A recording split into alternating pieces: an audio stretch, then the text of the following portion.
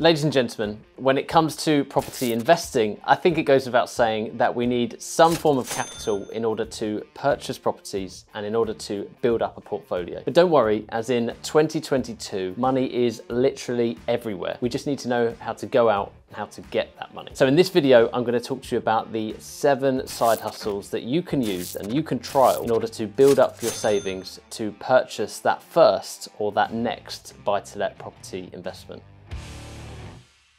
Now, the first side hustle that I wanted to share with you is YouTube ad revenue. By sitting here today watching this video, the likelihood is that you will have been served an ad when you clicked on my face, on my thumbnail. There would have been an advert that popped up with a company or an individual advertising something before you got onto this video. Now, that company or that individual will have paid some money in order to get that advert in front of this video, and that revenue will be taken and split between YouTube and split between myself as a YouTube creator and paid as something called YouTube ad revenue. So YouTube ad revenue is a fantastic way to earn money on the side, and for many people it develops into a full-time job. In fact, for myself, it's what started everything that you see today.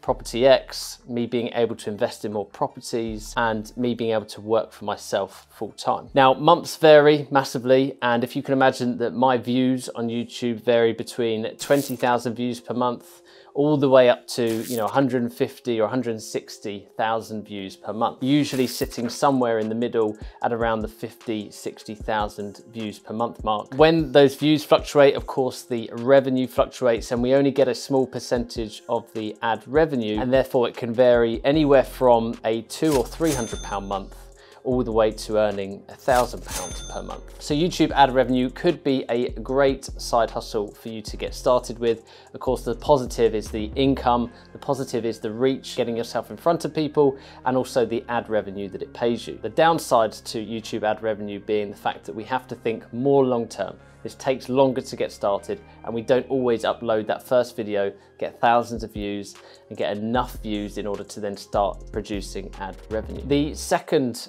side hustle that I want to talk to you about is a commission-only sales rep. Now, for those of you that don't like sales, we'll immediately sort of turn this option down, but I beg you to continue listening to what I have to say about this role. Now, it doesn't always have to be commission only. It could be a salary and commission structure, but usually if you go for a commission-only sales role, you're increasing the percentage of commission that you could earn on the product that you're going to sell. Now, when it comes to commission-only sales, there tends to be 3 types of people. There are the natural salespeople. There are the people that have to really put time and effort and role play into learning how to sell, which is what I'd say I probably was. And then there's the people that just don't enjoy it, don't want to do it, and therefore this really isn't the side hustle for them. But if you are someone that believes you are either a natural salesperson, or if you believe that you have the ability to learn how to be a good salesperson, then this is a fantastic side hustle that you can do. Now, a fun fact for you is that whilst I was working in a sales role 9 till 5, I also had a separate commission-only sales role on the side. And I was selling an accounting mentoring growth package in which I would sell either a £2,000 or a £9,000 product. And based off of which one I sold, I would get a 20 or 25% commission on selling that product. As I said, I did that on the side of working that 9 till 5, and my hunger came from the fact that I wanted to generate and build up enough money to buy that first buy-to-let. Now, as a strategy or as a side hustle, commission-only sales, as I said, is one of the best because of the amount of money that you can earn from it.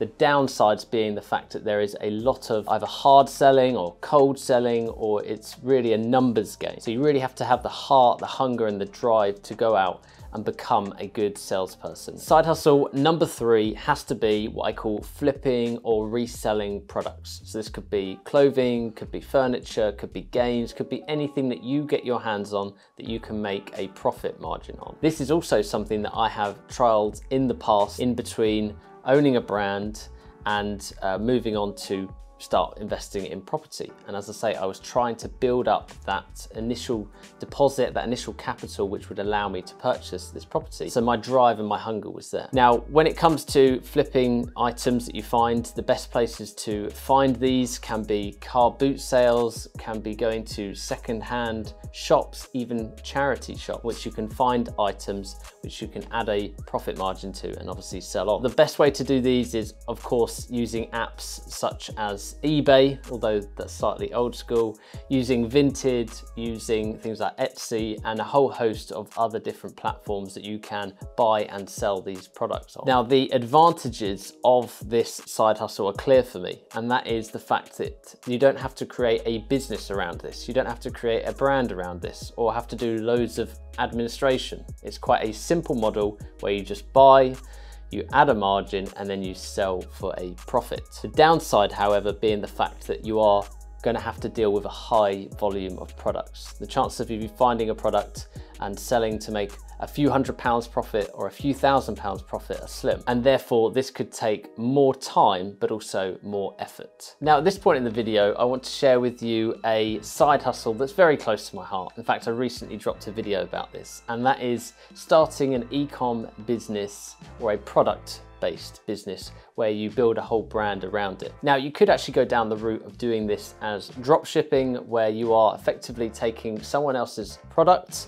and being hands-off in the sale process of it. So you're using someone else's product, you're using a logistics company to help you ship it out so that you aren't part of the fulfillment of that product. In fact, what you are is the marketing, the advertising, and the sales of that product. Now, drop shipping, I don't know a huge amount about. It's one of those side hustles that I've never fully gone into, but my understanding is that if you get the right product, then the reach and the revenues can be very high.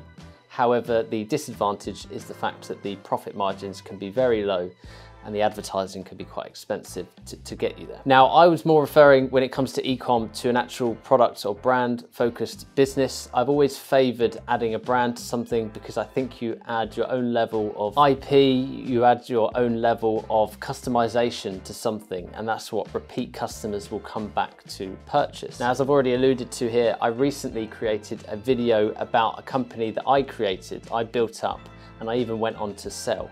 I'll put a little link up in the corner of this video here so that you can go back and watch that video and learn how I started and sold a business. Now, the clear benefits of this side hustle is the fact that it's incredibly rewarding. It's fun, you're building up a brand, and if you do go on to see success, then it can be something that rapidly grows and you can become very successful off the back of it. However, the downsides being, again, the long term. You know, we're talking about side hustles here. We're talking about ways to generate money in order for you to build up capital, build up savings quickly.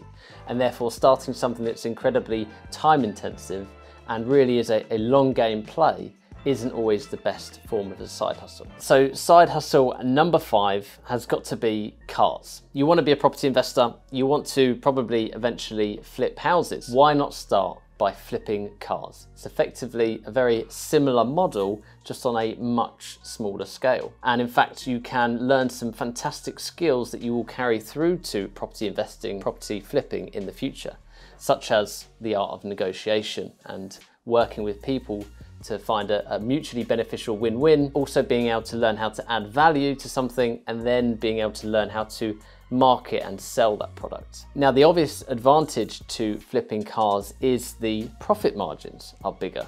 We've already talked about doing flipping and reselling of products, of games, of clothes, where the amount of money you make per individual sale is quite small, and therefore you have to do a large amount of volume. We're now talking about something where we can perhaps do less volume and make bigger profit margins. So clearly that is a benefit, but the downside being the fact that if we are doing this from ground zero, if we're doing this as the first side hustle we've ever done and we've not got much savings, you're gonna require a bit of capital to get you started. If you're gonna buy a second-hand car, you're gonna need some money to purchase it, you're gonna need some money to spend on it and add value to it, and then potentially even spend some money on it to advertise it and sell it. So this next side hustle is a new one. It's something that is increasing in popularity, and that is video production. Now, I'm not talking about going out and starting an advertising agency or a marketing agency, nor am I talking about doing a big video production company where it's going to cost you thousands of pounds just to get the business set up. In fact, I mean learning the skills to edit and repurpose short form content on behalf of investors, companies, so that they can grow their reach and grow their audience. In recent months, we've seen the rise of certain individuals, such as the Tate brothers, come onto the scene, and they've truly used this to their advantage to grow a huge audience at scale in a short amount of time. So there are plenty of entrepreneurs, companies, investors who will pay you for the same. I initially learnt this myself back in 2018, 2019. I just sold the previous business.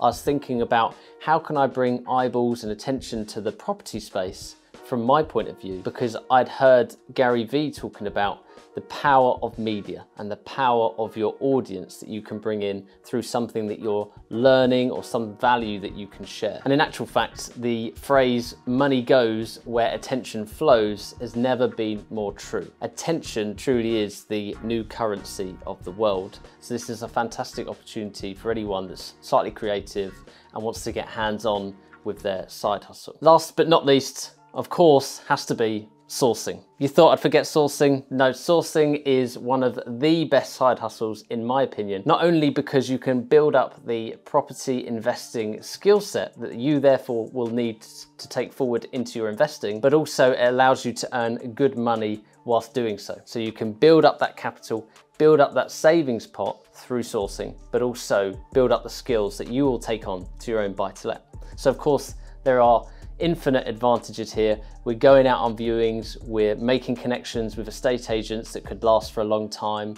We are learning the full process of how to negotiate with owners, estate agents, and that full buying process. But also we are earning quite a good money and quite a good commission from doing so in the meantime. Now, sourcing is where a sourcer or a property finder goes out to find a property. Now, they might find this either below market value, or they might add value in some other way, like a direct to vendor property, or perhaps they've gone round, they've done the full viewing, they've done the full property analysis. Now they take this property and they deliver it on a plate to an investor, someone who is perhaps slightly time poor because they're busy with their job, with their family life, and they don't have the time to be doing endless viewings, endless offers, and trying to secure this property over here. So that's where the sourcer comes in. They deliver it on a plate to the investor, and for that exchange of value, of course, there is a fee involved.